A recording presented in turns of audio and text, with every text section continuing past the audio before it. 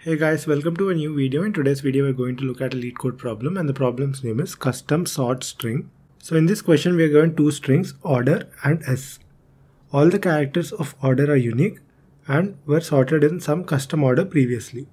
So order will give us the order in which we have to sort the input string s. And this is the condition of the sorting, and our task is to permutate the characters of s so that they match the order that the string order was sorted in. And more specifically, it means that if a character x occurs before a character y in order, then x should occur before y in the permuted string, and we can return any permutation of s that satisfy the above property. Now let's take a look at example 1 and see how we can solve this question. So the input string given to us is ABCD and the order is CBA. First C should occur if C is present. Yes, C is present. So let us build our result. So C is present, so first C should occur. So this is done. Now we have to check for B. Yes, B is present, so add B here. Check if A is present. Yes, A is present, so add A now. Now we finish the order and whatever is left will be appended in the end. So this is one kind of permutation which satisfies this condition mentioned to us, and CBAD is the expected output. So let us implement the same ideology in code. We are maintaining the number of occurrences in this string s. And based on those occurrences, we are checking if that character is present inside order. If it is present, we are first printing those characters inside our result. So let us form our logic. Since we have to deal with the number of characters present in S, I'll create a map which will store key and value pairs. So the number of characters present inside S. So we iterate through S, which is the input given to us, and find the number of characters.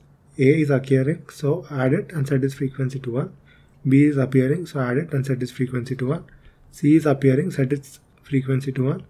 D is appearing, set its frequency to 1. Now we have the characters of map. Now inside this map we have the characters of S. Now we iterate through the order. Now first we start with this character CH is equal to C. We check if the C is present inside the map. Yes, it is present. So all the occurrences of C present inside S should be printed in our result.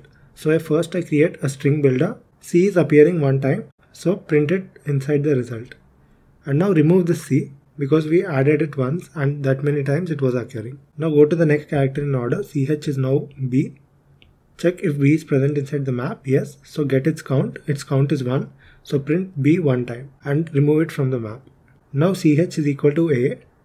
Check if A is present inside the map. Yes, it is present. So get its count. It is present one time. So print A one time. And now remove it from the map. And we finish processing all elements inside order. Now we have to check for rest of the elements present inside the map. D is present 1, so print it one time. So D will be printed, and we finish processing all the elements inside the map, and so we can end the iteration. No need to remove the leftover elements from the map.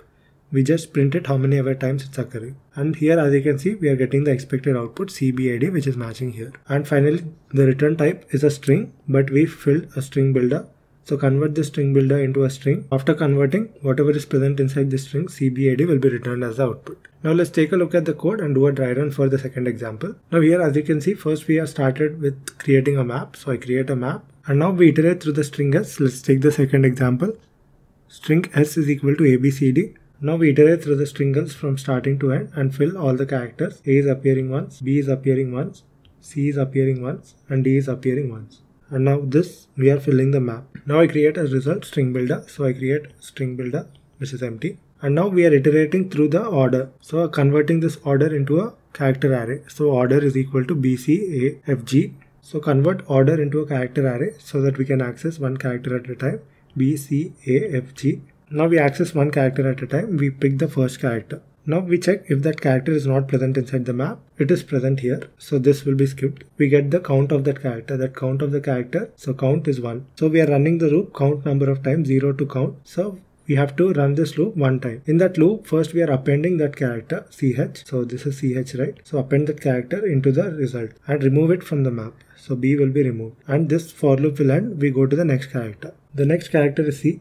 So CH is now at C. We check if it is present inside the map. Yes, CH is present, so C is present, so skip this and get its count. Its count is 1, so count is now 1. We use a for loop to iterate one number of times.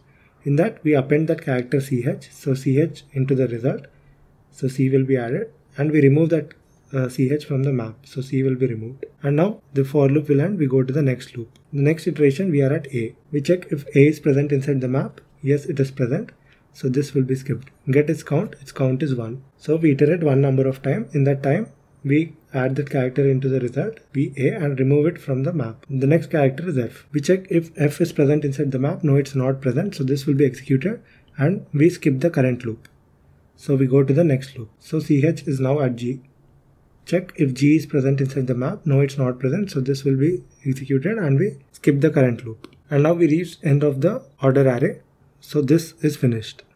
And now we have to iterate through whatever is left inside the map. Yes, D is present. So get its count is 1. So add 1D into the string builder. And this for loop will end. And we reach the end of the map and no more characters are present. So here the character set was just D and we processed that and we added that. And we came to end of the key set. So we are done with this loop too, and we come out and we convert this string builder into a string. So BCAD will be returned as a string because the return type is a string. And this BCAD is the expected output which is matching here. So the time complexity of this approach is O of n because we are iterating through the character array. And the space complexity is also O of n because we're using a map to compute the output. That's it guys. Thank you for watching and I'll see you in the next video.